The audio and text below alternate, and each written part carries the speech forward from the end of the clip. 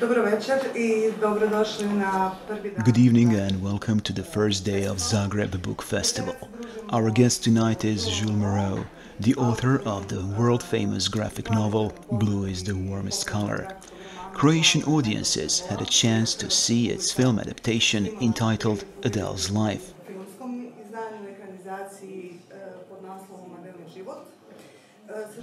We'll talk to Jul about gender identity, the pandemic, Europe, artistic creation, and of course, about inclusive literature. I would like to welcome all of you who are with us tonight. If you're watching us via Zoom, I would kindly like to ask you to turn off your microphones in order to avoid any technical problems during this conversation. Thank you. Jul, this pandemic has affected all of our lives, healthcare systems, the economy, societies, but it has also affected our individual destinies and the culture of living in general.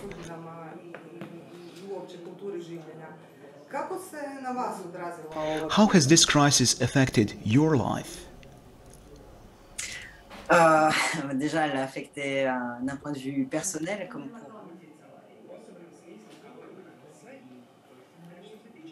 Like everybody, as far as my work is concerned.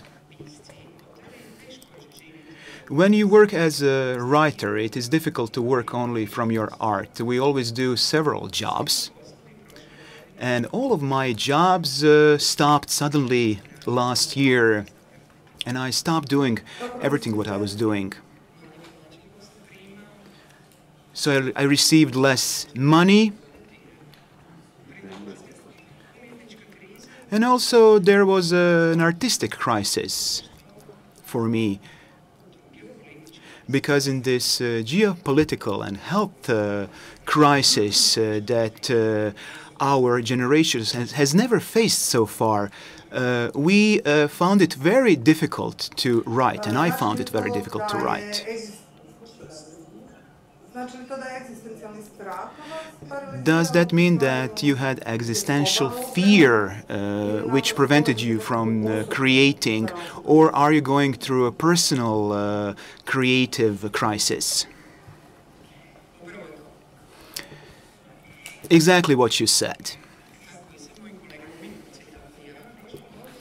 Me and my colleagues, artists, were faced with the situation of trying to give meaning to our artistic work in this unprecedented crisis, how to help people who are trying to survive this crisis.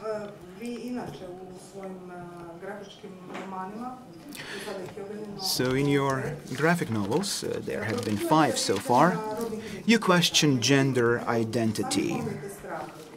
But you mentioned fear. It seems to me that fear, social distance, mask and isolation are the key words of the moment we live in. But they are also the key words of the process of growing up and socialization of LGBTIQ people. What does each of these terms mean to you today? Alors, personnellement, je dois dire que c'est des termes.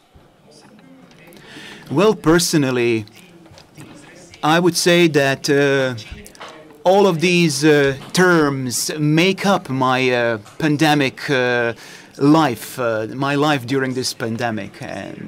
But this will remain so even after the pandemic, because when you are marginalized, when you are in a patriarchy, you have to be careful in order to survive.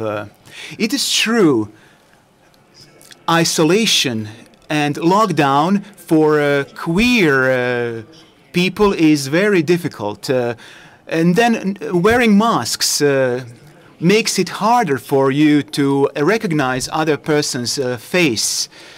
And these are situations that we are basically dealing with, and this is something that is very surprising in this context.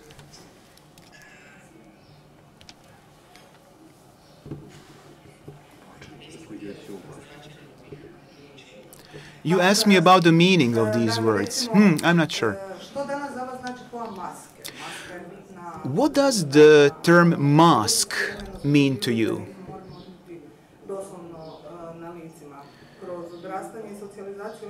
So through growing up and socialization of LGBTI persons, most of these people have to wear masks in terms of their parents, in terms of the rest of the society.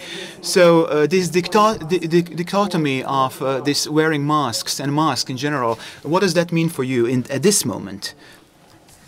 D'accord, ok, donc on parle de masque symbolique en fait. C'est pour ça que j'avais pas bien saisi. Merci.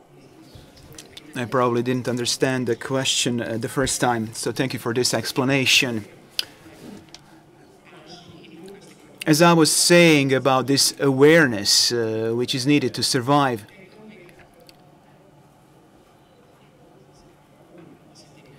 it is necessary to wear masks before we reveal ourselves.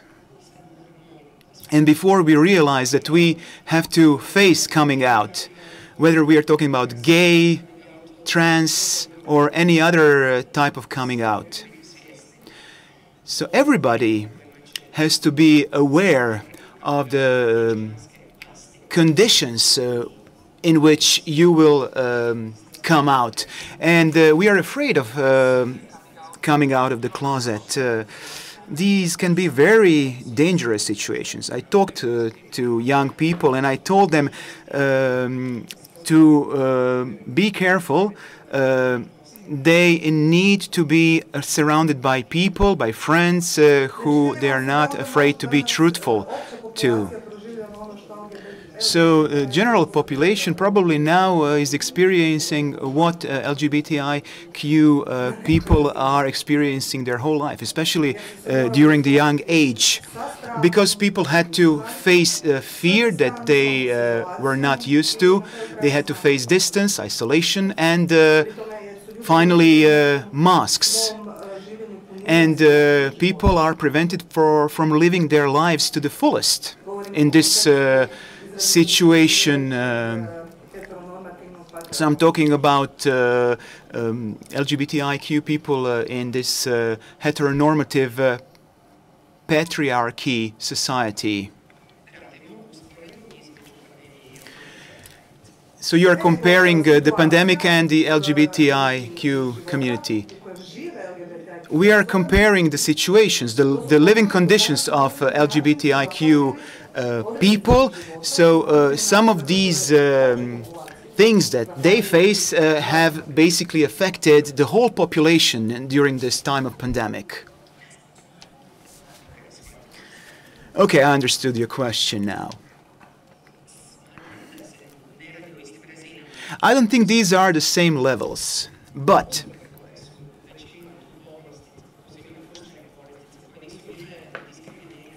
people who weren't discriminated, who had the benefit of not being discriminated, they are not discriminated against even now. But general population today is facing something that gay people had to face during the pandemic. People were marginalized, discriminated against, and the government didn't really take care of them, didn't take them into consideration. And this is so-called gay virus, which is an extreme situation. I think that the situation that they are facing with, the people who are discriminated against are facing one types of situations, and people who suffered in this pandemic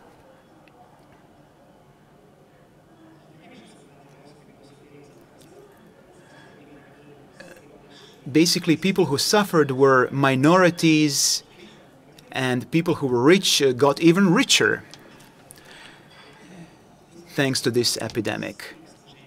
I think the situation is very complicated, but it is true what you are saying. The fear has spread, and I think this is a comparison which is not sustainable.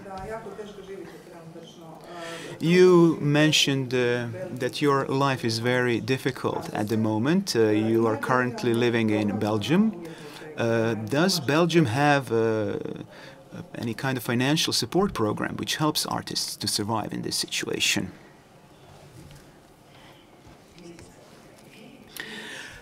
I'm currently not in Belgium. I lived in Italy for the last 5 years, but I studied in Belgium. I studied comics. I studied at the Academy of Fine Arts. I left Belgium 10 years ago, and I don't have any connections to this country anymore. So I really can't answer your question.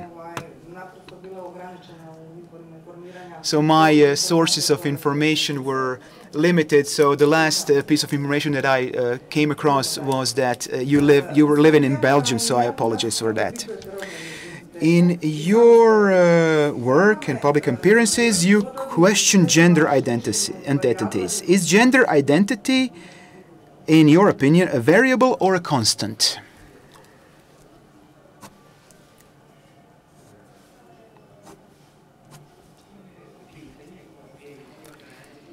Well, the answer to this question could take a long time. It's a very, very comprehensive question. But this reminds me of another question, and that is, what can we consider as a constant in these times? In my opinion, one of the lessons learned in this health crisis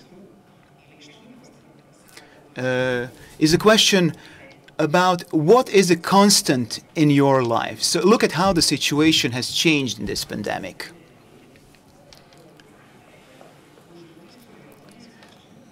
So if we talk about gender identity, we can say that biological gender doesn't correspond to any constant. So we can't have any constant in this type of topic.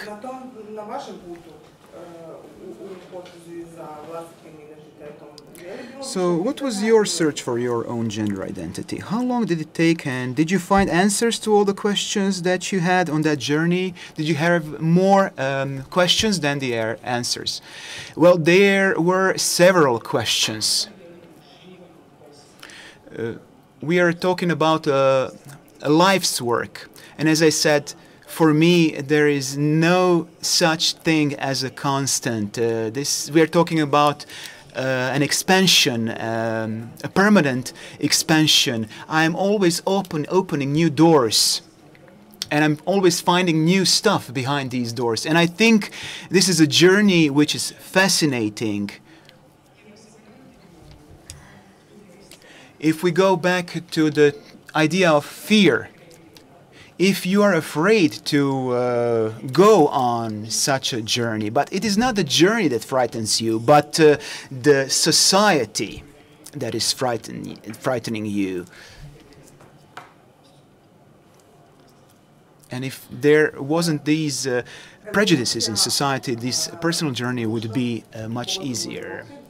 The evolution of society, especially in Europe, has led to more open discussions about gender policies. We can say that some societies accept different gender identities. But in Europe, we have a very strong conservative movement, and it is convincing the public that it is in fact a gender ideology that threatens to overthrow patriarchy as the only correct order. Why is the issue of gender identities so important for them? And are human rights of minorities in jeopardy because of such movements, these right-wing movements? Un sujet extrêmement sérieux. En fait, well, this is a very serious topic, and I would say that gender identity, whether we are talking about a concept or idea, is not killing anybody, but patriarchy kills people. Patriarchy does a lot of harm, a lot of evil, It is a system which tries to impose gender roles on the basis of our gender only, on the basis of how we were born, whether as a boy or a girl. And this is a sexist approach. And this system does not take into consideration intersexual persons who are neither men or women biologically. They have more complicated genes. Intergender persons account for almost 2% of world's population, almost as Russia. And we can't deny that there are biologically different people, those who are neither men or women. I want to be precise about this, because we are always talking about what is natural, quote unquote, and this is what these right-wing movements are trying to tell us. They are trying to tell us what is against nature, what goes against nature. And